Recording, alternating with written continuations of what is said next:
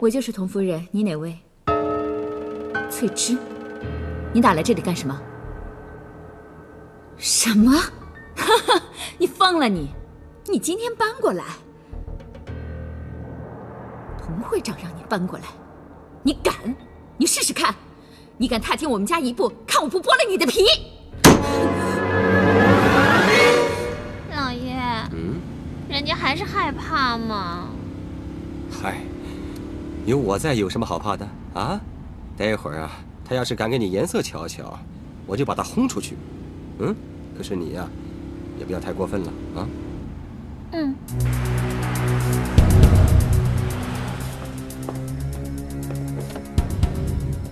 哇！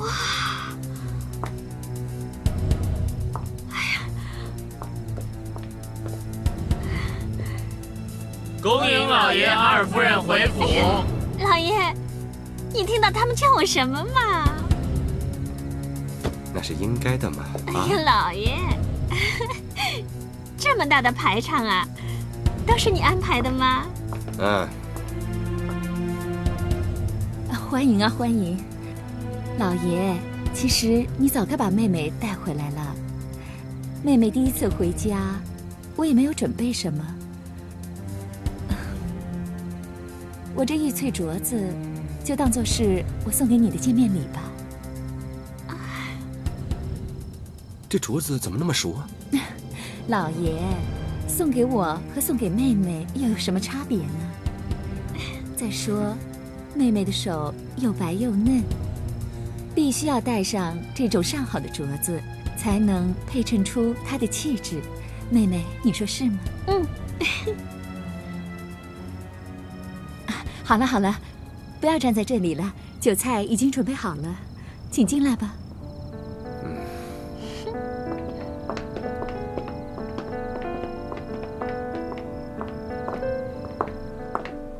给翠芝妹妹还有老爷倒酒。是。你说，这太阳是不是从西边出来了？你以前可不是这样的，从来没有听你喊过一声老爷呀。以前只有我们俩，我怕把你喊老了。可是现在不一样了，翠芝妹妹来了，我们也该讲点规矩。她喊你老爷，我当然也要跟着了，否则我怕别人说我不懂礼数。这么说，你今天是给我面子了？之前我在你那儿让你吃了亏，给你添麻烦，是我不对，所以今天我是特别给你做面子。一来向你赔不是，再来就是要让妹妹知道，这个家也就是你的家。以前的事你千万别往心上放。为了向你赔不是，我先敬你一杯，向你赔罪。行了行了行了，赶快吃饭吧。瞧这桌菜啊，我在这个家这么久都没吃过这么好的菜。老爷当然没有吃过了。我知道妹妹是北方的佳丽，所以我特别向焦局长借了他的厨子，弄了这一桌北方菜。那这个是富贵蒸鱼、脆皮酿豆腐、芝兰素什锦。哎，你等等，我怎么听着这些菜名儿都是什么富贵啊、脆啊、芝啊的？哼，你不会是指桑骂槐，暗中骂我们吧？不是不是。不过妹妹，你真聪明。我取这几道菜的头一2个字的谐音，不是要骂你们的，我是想要祝贺你们。这些名字加起来就是富贵、翠芝、满园春。我们还有甜品，拔丝莲藕，就是情丝绵绵的意思啊。还有桂圆红枣茶，是早生贵子的意思。富贵、翠芝、满园春，不错。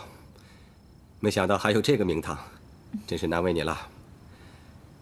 可是，我还是有点怀疑。怀疑我准备的这一桌菜不地道？不是，我是在怀疑，你这葫芦里面到底卖的什么膏药？你怎么一下子转变这么大呀？就是啊，难道你是天上的月亮啊？初1和15都不一样。其实今天妹妹打电话来，我的确是很生气。可是后来我想到，有一句话：前半夜想自己，后半夜想别人。男人有3妻4妾，也是很平常的。难得老爷有个知心人照顾，是老爷的福气，也是我的福气。你真的这么想吗？我的脾性，老爷你是很清楚的。要是我不愿意，又怎么会为妹妹做面子呢？那倒是啊。啊，来，让我祝老爷、妹妹，你们如鱼得水，两情相悦，富贵荣华，白头偕老。那我先干为敬。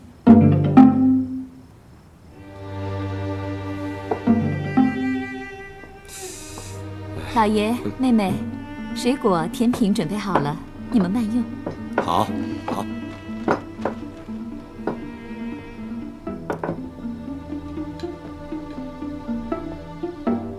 甜不甜？看不出来啊，你还蛮会伺候人的嘛。等我搬过来，你是不是也这样伺候我们呢？这样妹妹欢喜，我们一家和乐，谁伺候谁也是无所谓的。不过我们这个家，老爷才是一家之主，我们应该大伙儿伺候老爷才是哦。我可不会伺候人。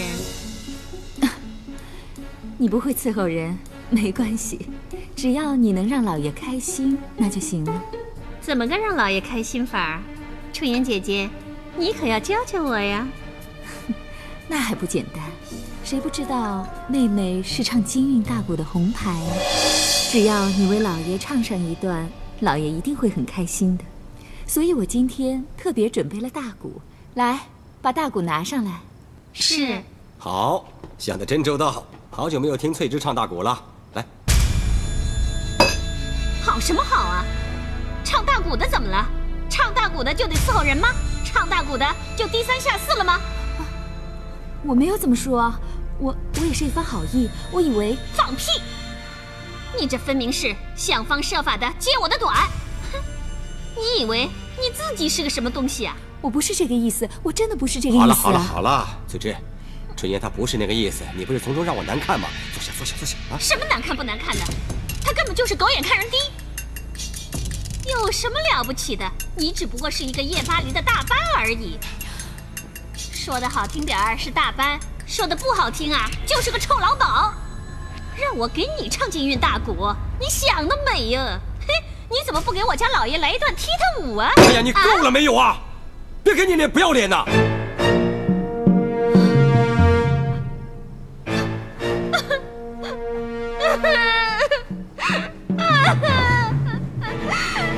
你也欺负我，我不活了！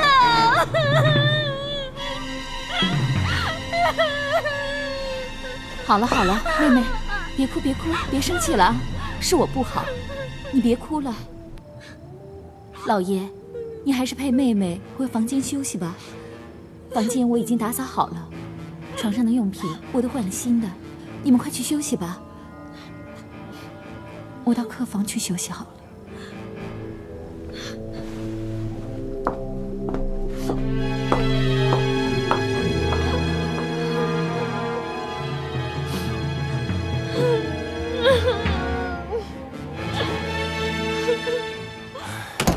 你非要把场面弄得这么难看才高兴吗？你怎么这么不懂事啊？耍什么小姐脾气呀？是我耍脾气吗？你没看见他？他根本就是在演戏，虚伪。切！看到他我就生气。他虚伪，他演戏，你怎么不学着点儿呢？在下人面前，他比你会做人。至少我还有一份真，我该什么样就是什么样，我才不屑于学他呢。好，你爱怎么样就怎么样，可以了吧？随便你。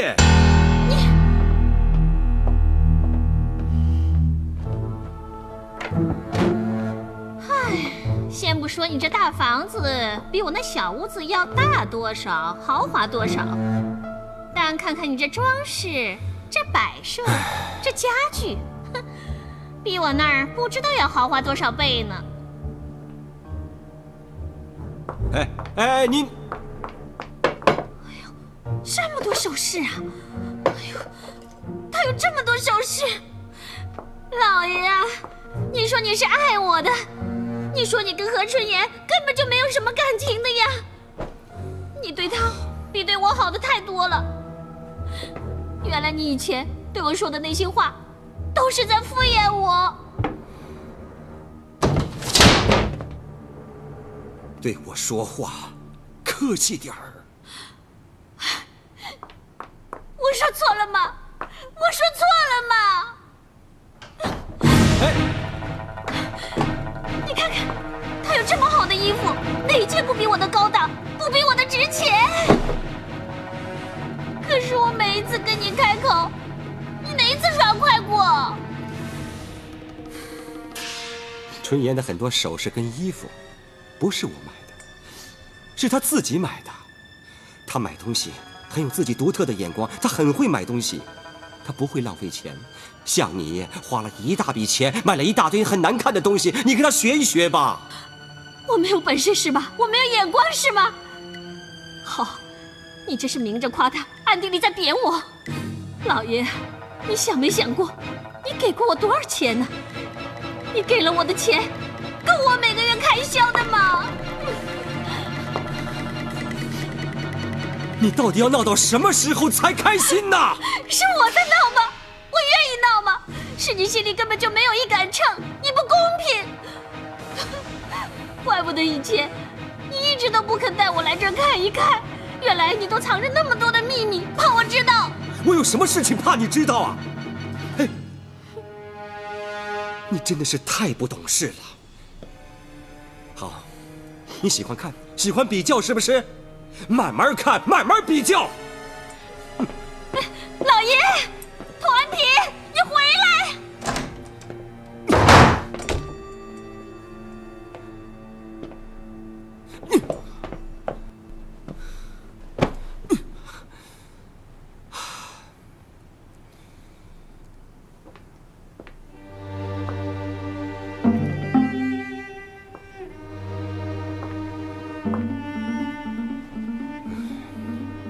先喝杯茶吧。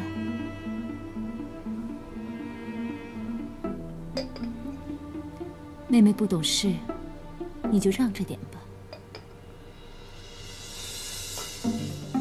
都怪我不好，没有把你们伺候好，才会惹她这么生气。早知道带她回来会这么麻烦，我就不带她回来就好了嘛。你居然还这么向着他说话！好，既然你们都讨厌我，我走。哎，你。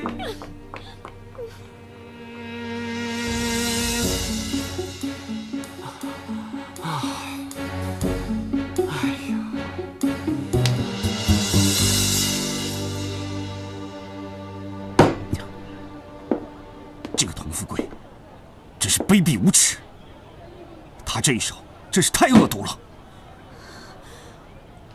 我没想到他不要脸到了这种地步，连这种恶毒的招也想得出来。我现在心里慌透了，也乱透了。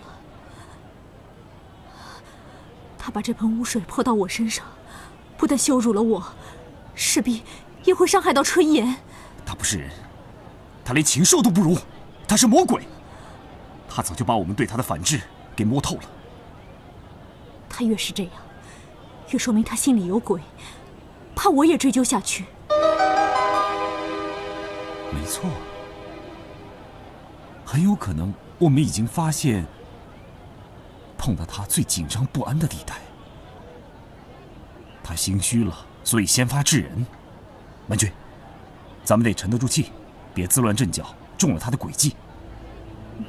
人正不怕影子歪，你千万别被童富贵的诽谤给吓到了。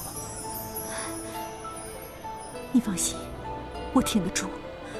他给我再大的压力，我也不会倒下的。可我担心的是程砚，万一有一天这些流言传到程砚的耳朵里，你也好有个准备，给他一个说法。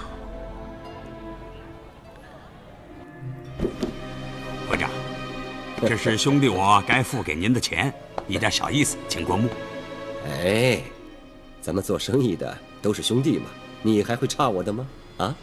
哈哈，那是，跟您做生意啊，只有2个字，痛快。啊，对了，您新收的这位小弟也是个爽快人，有他做帮手，就好像关老爷过5关斩6将。哈，这次过关呢，没费吹灰之力。不错，可是你搞错了，程辉呀，他不是我新收的小弟，人家呢是大学生，他读过书的。我现在把他当成是我的左右手。啊，对不起，失敬。以后还请赵老板多多指教，多多指教。哎，指教就不用了，不过大家一起同心协力，多赚大洋才是对的，是不是？程辉啊，这是你这一次的奖金。董事长，这太多了吧？哎，年底还要分红呢啊！去忙吧，咱们俩还有事情要谈，去吧。那谢谢董事长，我先走了啊。看他乐的。小姐，谢谢。您好，谢谢，慢用。好喝。大小姐，董事长是不是有很多名驹养在马场里面？哎，那些名驹都是特纯的吧？哎，我太佩服董事长了。哎，董事长的魄力，办事的能力，哎，我这一辈子能在董事长身边做事，这是我一生中最大的荣幸。大小姐，别不开心了。你想想，你憋坏了自己，也改变不了我哥跟你之间的关系，不是吗？命运太会捉弄人了，否则就不会叫命运了。我哥他最近跟小倩走得挺近的。不要再提他了。还好我没有跟他铸成大错。哎，我晚上能请你看场电影吗？为什么？为了让你开心呗。我不想去，我没有心情。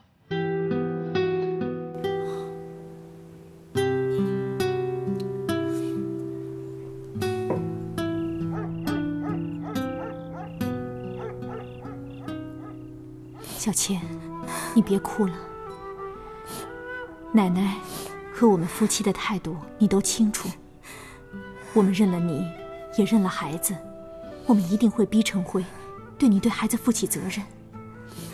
伯母，程辉他变得太快了，他看见我就像看见一个陌生人，不理不睬。我不知道等下去是对还是错，可我不等他，这孩子怎么办？我知道程辉这孩子一时糊涂，不过你放心，我们一定会劝他的。怀孕的时候心情不好，会影响胎儿发育的。别哭了啊，你得照顾好自己，照顾好孩子。把老子的脸都丢尽了，你说我要怎么跟人家姑娘家交代？哎呦，真是气死我！好了，走来走去，走来走去，骂个不停，程辉就肯负责了吗？事情来了嘛，我们就应该找个办法来解决。来来去去，来来去去，跟我叨叨有什么用啊？曼君这会儿不是在劝小倩吗？我们呢就等程辉回来再说吧。爸，奶奶，哎呦，那，从今天开始啊，馄饨不要卖了，我养你。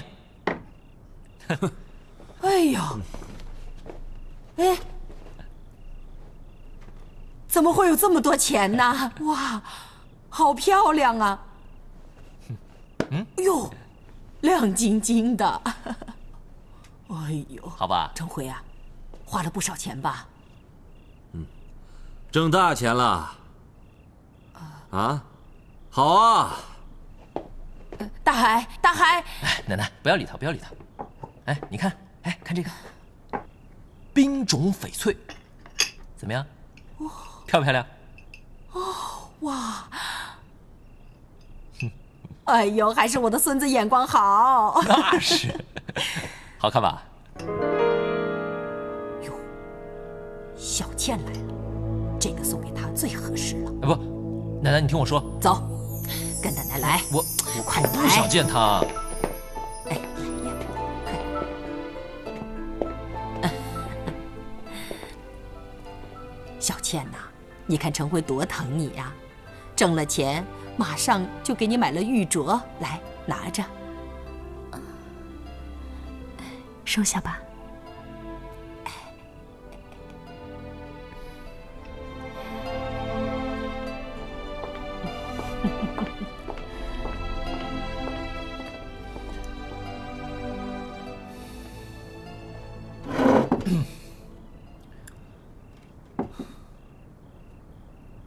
干嘛呀？嗯，到我们家来一哭二闹三上吊，是不是？你赶紧回去啊！你也不要白费心机了。我早就跟你说过，有孩子没我，这都是你自找的。高晨辉，你既然不要孩子，那我就自己生自己养。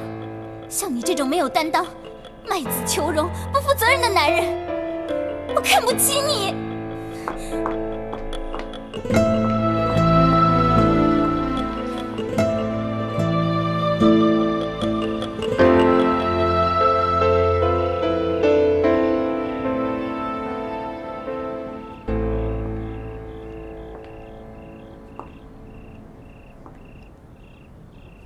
程辉，你已经是个大人了，该说的话我已经说过很多次，也不想再说了。总之，就是2件事情：第一，你必须对小倩和她肚子里的孩子负责任；第二，佟富贵不是什么好人，你离他远点儿。我不想这么早结婚。小倩肚子里已经怀上了你的孩子，你还说这种话？我后悔了。后悔？后悔已经来不及了。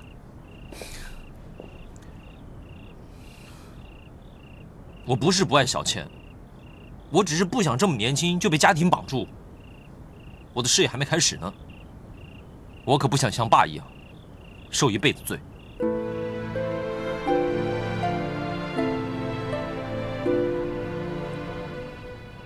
程辉啊，不管你有多大的心愿，多大的梦想，做一个男人，首先要学会做一个敢做敢当的人。妈是不会害你的，妈也不会不顾你的前程。妈只希望你把眼睛睁得更大一些，看得更远一些。人活着的意义不光是为了挣钱，挣再多的钱也买不了幸福，也买不了亲情。佟富贵值不值得你为他去卖命？你要好好想一想啊。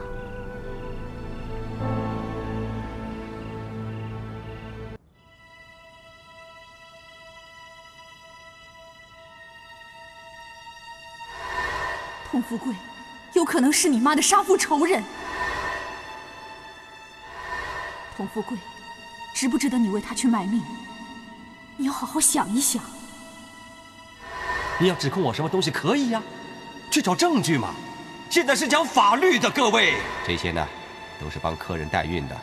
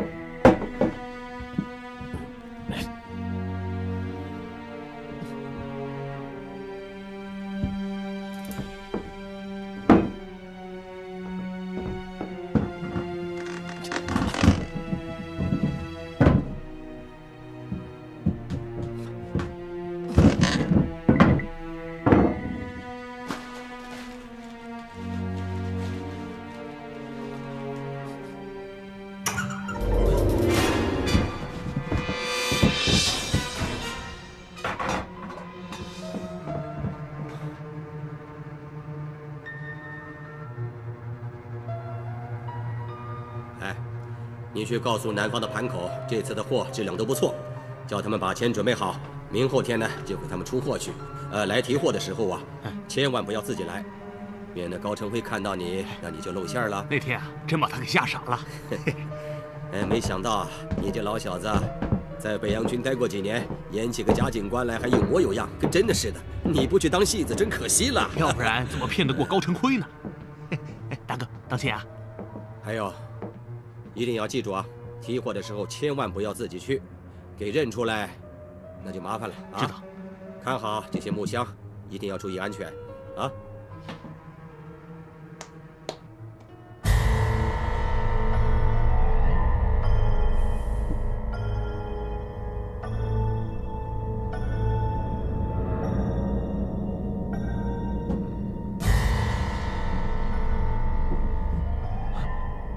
怎么，有人来过？嘘，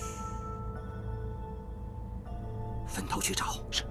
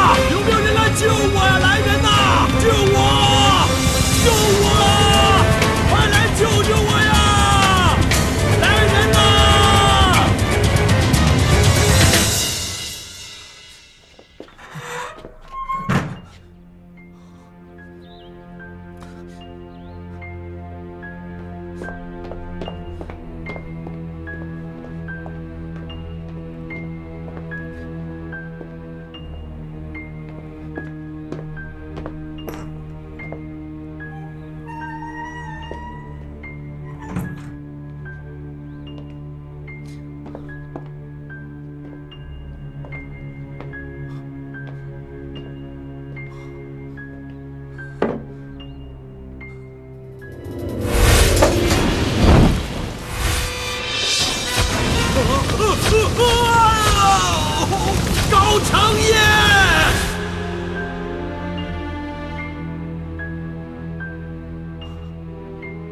董事长把我错认成哥了。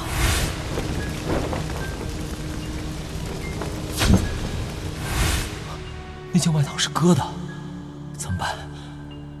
怎么办？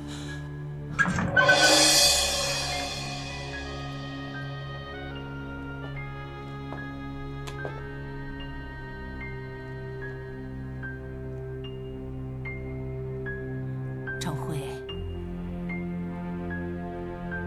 成辉呀！奶奶，我没事啊。没事。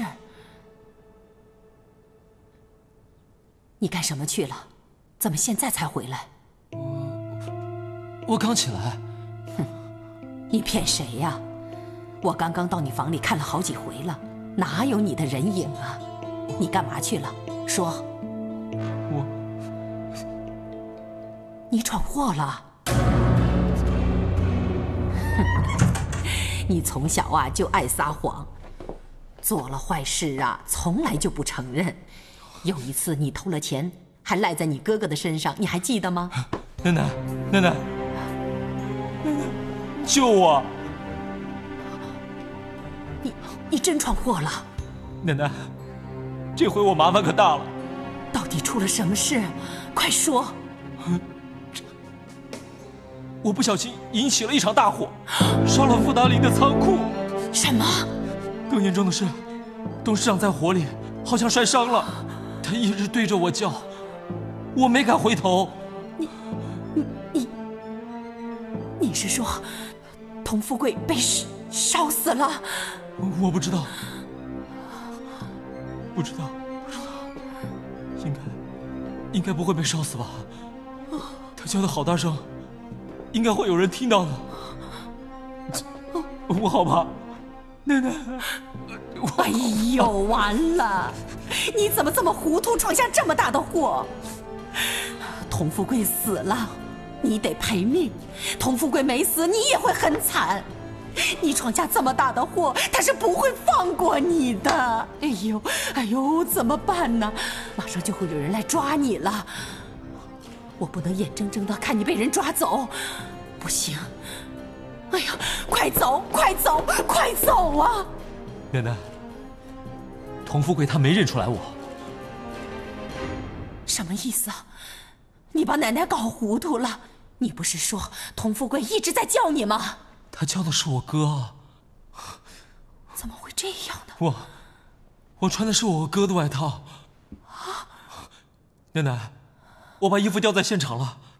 童富贵他肯定会去找哥的，哥他肯定会说他没去过那儿。哎呀，怎么会这样呢？奶奶，我好怕，我怕被童富贵给抓起来关进大牢。奶奶，我不知道被关到什么时候，我这辈子就完了。奶奶，我不要坐牢，我不要坐牢。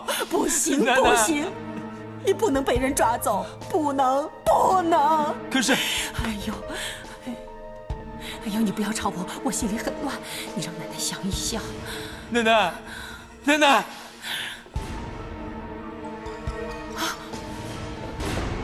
唯一的办法就是死不认账。死不认账？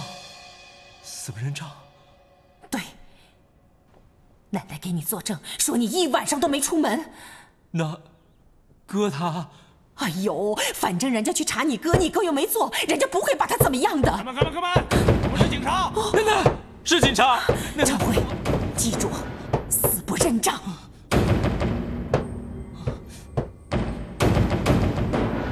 开门啊！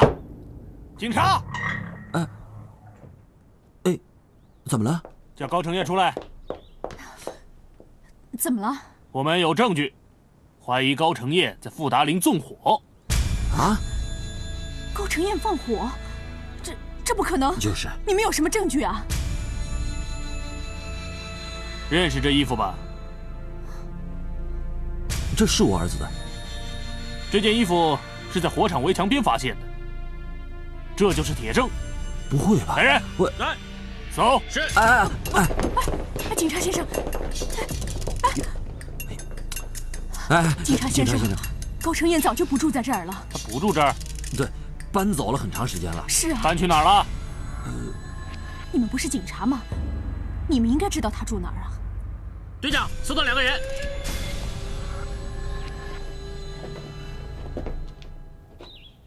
你就是高成燕？我不是高成燕，我是高成辉。那昨天晚上你去哪儿了？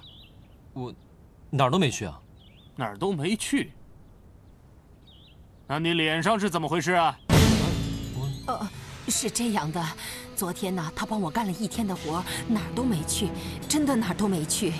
对啊，我干活弄呢。好，哪儿都没去，门口给我守2个人。是。我不信抓不到人，走。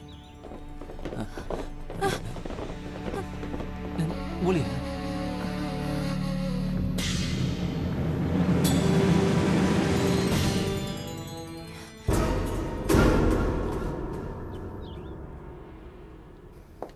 过来，你给我过来！到底怎么回事啊？我怎么会知道？你自己心里明白，这事是不是你干的？警察都说不是我干的。你别跟我提警察，我不管警察说什么，我就知道这件衣服一直挂在你的房间。我在我屋里就从来没看见过这件衣服。你别想赖上你哥。他赖什么呀？哪有像你这种妈，不分青红皂白？你想想，程辉有这个胆量吗？他又没有神经病，怎么会去放火呀？程燕更没有理由做这件事情啊，娘。是啊，你说他没事点人家仓库干什么？哎，你说，他会不会是因为跟锦娟闹翻的事啊？不可能，程燕根本就不是这种心存报复的人。程辉啊，够了！你们干嘛要这样逼他？娘，我不是逼他，程燕是绝对不会做这件事情的。我不知道是谁，我也不想知道。最重要的是，程辉是我的孙子，你们谁都别想动他。程辉，你给我过来。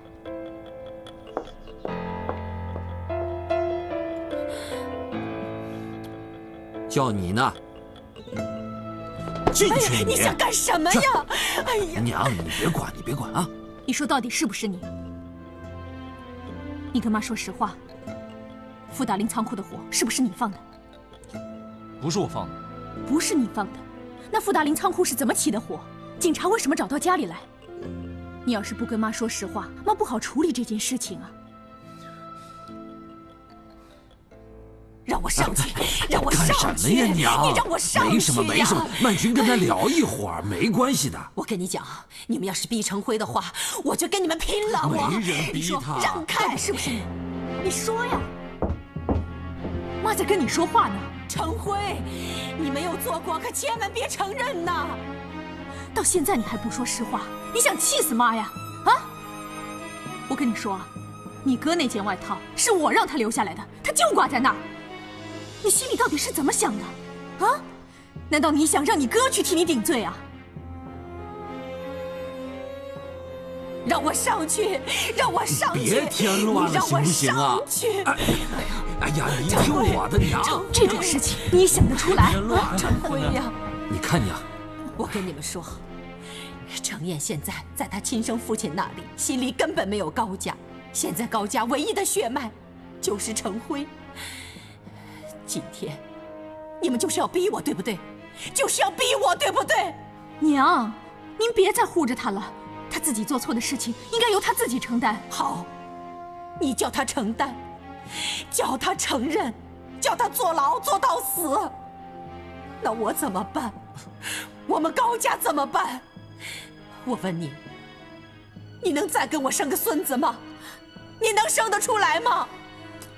娘，您这说的什么话呀？住嘴！你们两个给我听清楚，程辉整夜没有出门，我作证。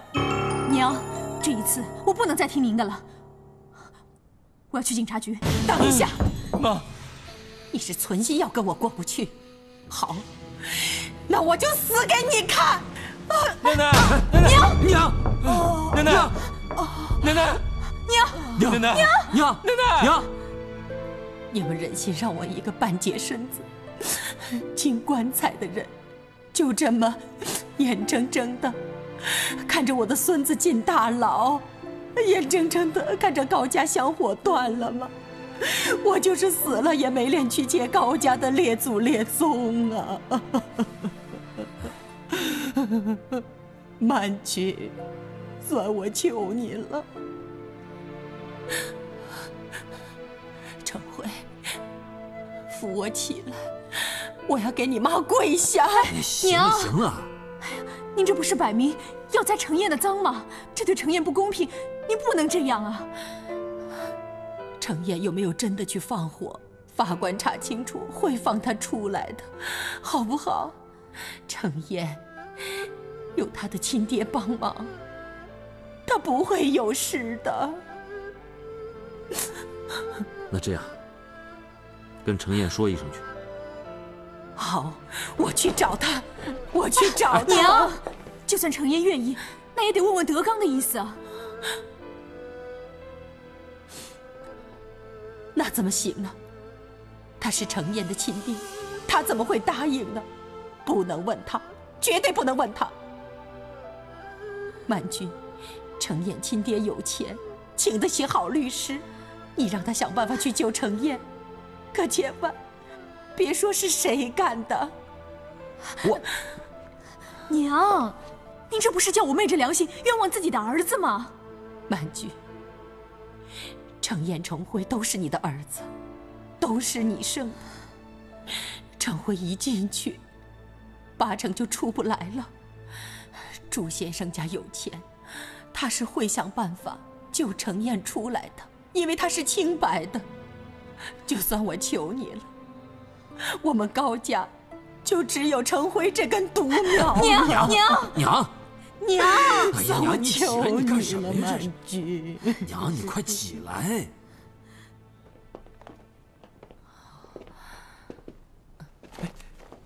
奶奶，呀，你怎么受伤了？小伤，没事的。奶奶，你怎么突然想来看我了？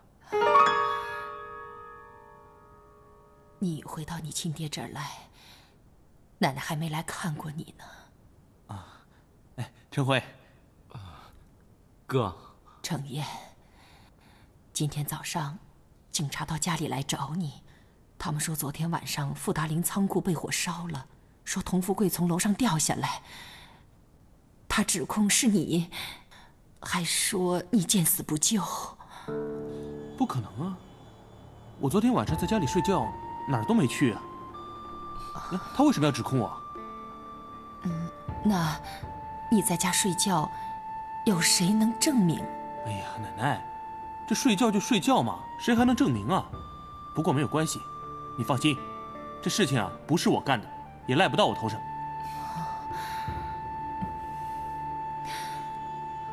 程燕，奶奶跟你说实话，这事情是程辉干的。什么？程辉穿了你的衣服，可是童富贵认识这件衣服，所以他就认定是你。程辉，快给你哥跪下！哥，没关系，警察弄错了，你去找他们澄清就没事了，我不会怪你的。不，哥，我怕被抓，我怕被关。你怕被关还去给他放火？我不是故意烧他仓库的，我是去查他私货，没想到他在里边，我不小心碰翻了油灯，就着起来了。哥，你救我！哥，你让我怎么救你啊？程燕，奶奶，你该不会是让我去顶罪吧？程燕，童富贵已经认错人了，你就让他错到底吧。哥，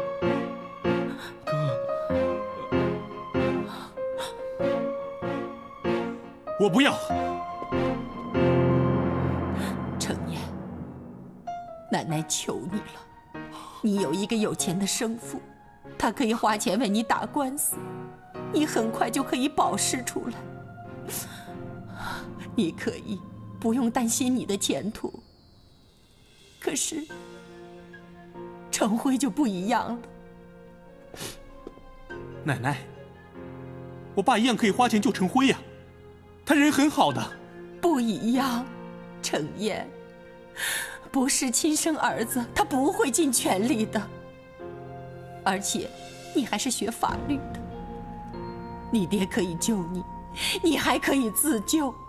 可是程辉他拿什么来救啊？奶奶，不是我做的事，为什么要让我去顶罪？程辉怕被关，我也怕被关呐，这样不公平。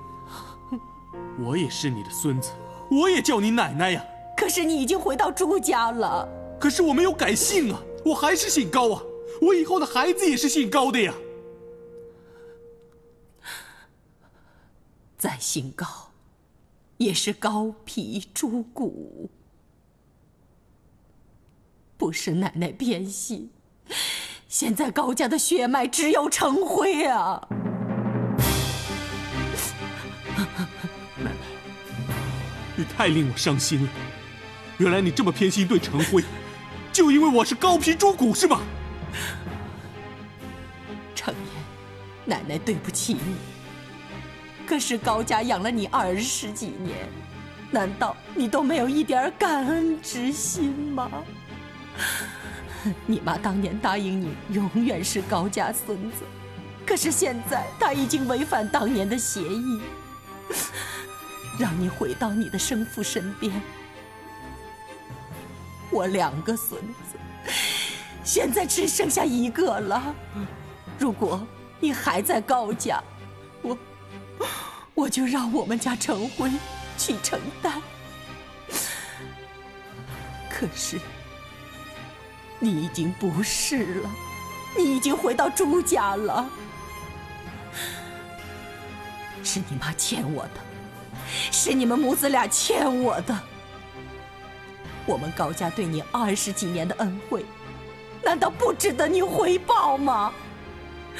何况你也不见得有罪，你也可以死不认账啊，好不好？奶奶只求你这么一次，好不好？奶奶，程燕，你要是真不答应奶奶，奶奶就给你跪下了。奶奶，我求你了，别这样。谁是高程燕？奶奶，谁是高程燕？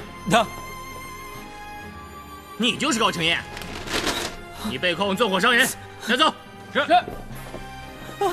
等一下，程燕，奶奶的话你要记住。你去吧，奶奶会对你娘说。今后，奶奶会对你娘好，奶奶也会对你的亲爹说，让他很快把你保释出来。带走，走。程燕。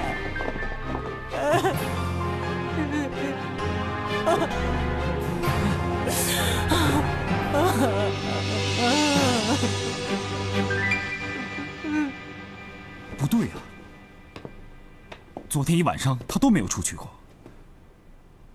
我今早出门的时候，他才起床的。这警察抓人总得有个证据吧？啊，他又不会分身术，凭什么说他去傅大林放火了？事情总有个是非黑白啊！我相信你也了解程燕的，他绝不会干这种事情，绝不会。可童富贵咬死了就是程燕干的，说程燕因为娶不到他女儿而铤而走险。他胡说，他是挟怨报复。程燕是冤枉的，100%是冤枉的。程燕肯定是冤枉的，可是人家胡乱指控，我也没有办法。德刚，你快想想办法把程燕给救出来吧，牢房可不是人待的地方啊。我知道，放火的人肯定是其他的人，绝对不是程燕。你要对咱们的孩子有信心啊。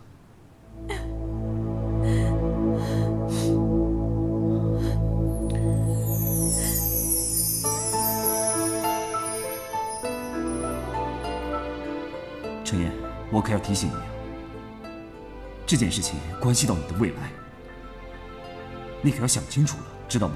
啊？我知道。那你就把昨天晚上你去哪里了跟警察说清楚了。童富贵冤枉了你，我会为你洗刷清白的。嗯？时间到了，走，快走啊！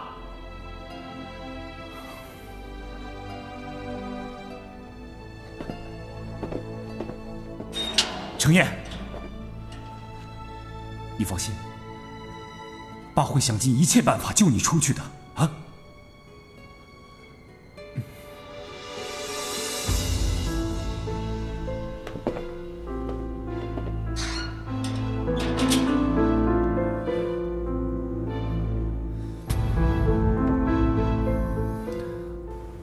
童会长头部伤势轻微，只有一般性的挫伤和皮肉伤啊，很快就能恢复了。左腿呢，胫骨骨干则有裂纹骨折，我们已经采用了夹板固定治疗，愈合的时间呢也不会太长。哎，你可不可以告诉我，为什么我动都不能动？为什么想翻个身、下个床都没有力气呀？我正要说明，会长伤势最严重的部位，其实是在脊椎。从这张 X 光片显示，由于受到外力的冲击，会长第2、第3节腰骨脊椎前动脉支配区受损，神经根也有损伤。从目前的损伤程度上来看呢，医学上称之为 Franco A 级，也就是说损伤部位以下，感觉功能和运动功能全部都丧失了。你的意思是说，老子下半身瘫痪了？目前是这个情况，是这个情况。从临床上来说呢，叫缓慢性瘫痪啊，运动、感觉、反射和自主神经功能，都有严重性障碍。那以后呢？以后复原的机会有多少呢？如果会长颅内没有高压，我们还要做腰椎穿刺检查，了解出血和脊椎受压程度才能确定。不过，一般来说，要恢复是比较困难的。换了这个大夫，你到底是不是大夫啊？我怎么可以瘫痪？滚！没事，那我们就做检查准备了啊。爸，谢谢大夫。爸，你有没有看错人呢？你不是只看到一个背影吗？哎呀，不会看错，不会看错。那天晚上我是看到一个背影，可穿的那个黑色大衣，我看得清清楚楚。你不要告诉我，你没有看过那个臭小子穿那件黑色大衣过？穿黑色大衣的男人满街都是，你凭什么说那个就是程烨？再说，他跟你无冤无仇的，他为什么要这么做？就是因为我不让他跟景娟交往，他来兴师问罪，给我挡了下来。他想报复我，才放火烧了我的仓库，这叫做动机，你懂不懂啊？不是的，程烨不是那种人吧？哎呀，你问他干嘛？我冤枉好人呐！那么巧，事情发生那天，他打电话到我们家过，为什么？他打电话找你？对，他没找着我。哎呀，所以啊，他的动机，加上时间，加上我这个受害人，还有什么目击者，这些东西加起来还不足以证明他是一个嫌犯吗？啊？董事长，只要你开金口，我就通知牢里的兄弟们把他给做了。你敢？你找死吗？爸，不是程烨做的。爸，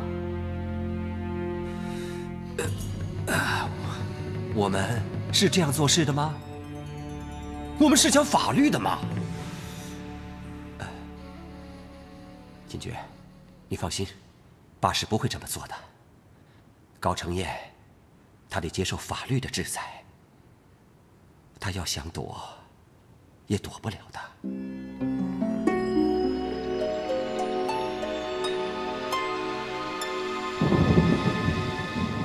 程烨，真的是你去放的火吗？我爹说你婚姻不成，挟怨报复，希望放火烧死他。我不相信这是真的。你来看我就是要问我这些吗？不是的。可是如果真的是你放的火，你要我怎么在我爹面前替你说话？你不用替我说话。我做了什么我自己清楚。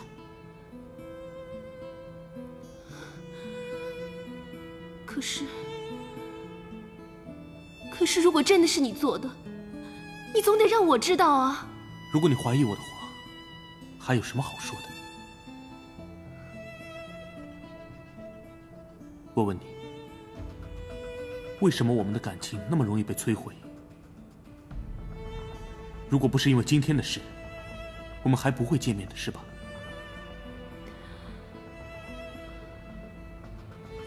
好，看来你对我这个人很质疑。不是，我……行了，你以后不用再来看我了。程烨，程烨，9527探监完毕。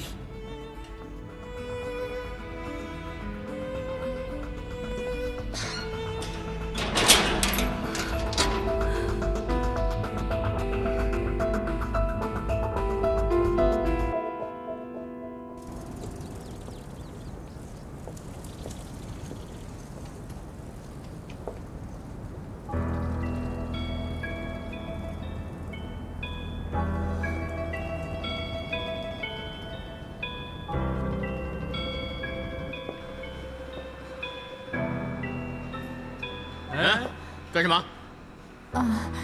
麻烦二位通报一下你们的董事长，就说有个叫卓曼君的，来拜见他。董事长现在正在休息，让他进来。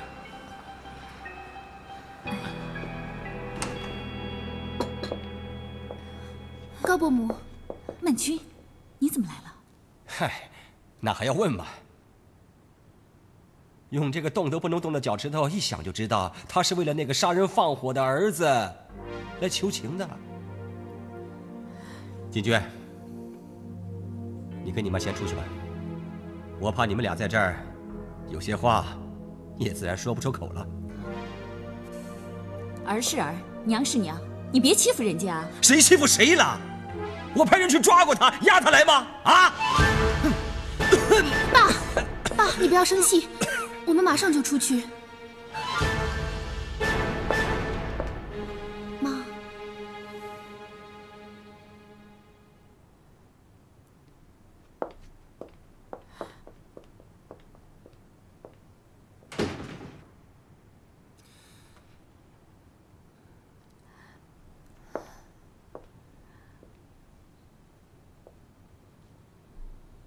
哎，有什么话就快说吧，人都走了。反正现在我这个狼狈的样子，我就想躲起来不听都不行喽。请你别这么说。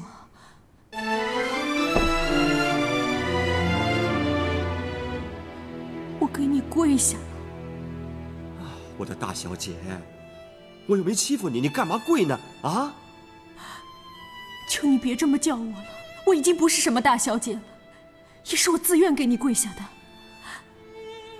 你大人有大量，原谅我上次对你的不礼貌。不礼貌？有吗？我怎么不记得了？哦，你是说上回你当着我老婆跟我女儿的面泼我水、打我巴掌那事儿？是我不对，是我对不起你。你大人有大量，给我儿子程烨一次改过自新的机会吧，我求你了，我求你了。说完了吗？哎，你看看啊，我怕。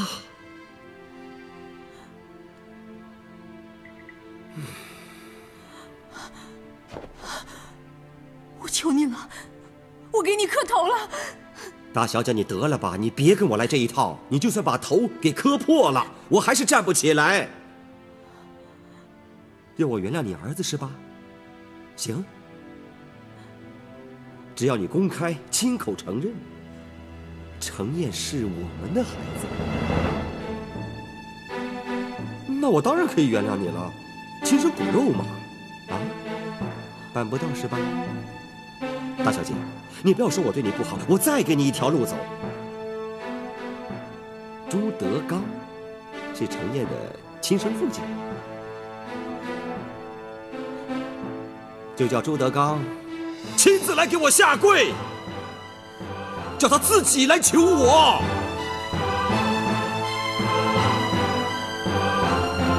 不送了。